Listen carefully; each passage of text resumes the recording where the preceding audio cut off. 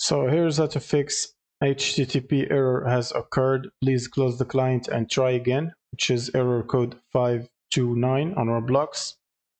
First, we want to make sure we have the correct time settings. So we want to right click on the start button and then click on settings.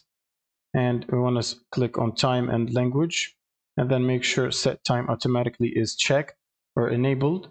Also turn on set time zone automatically. And then wait for it to update. Otherwise, you can click on sync now to synchronize the time. Next, you want to go back to the network settings. So you can click on the network and internet. And then you want to click on change adapter options.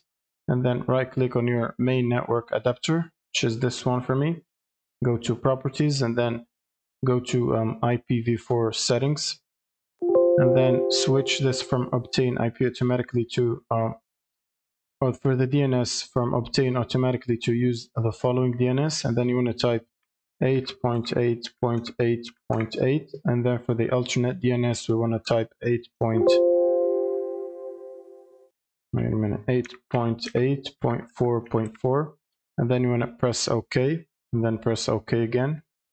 Now you can simply close everything and try to run Roblox again as administrator, and that should solve the problem.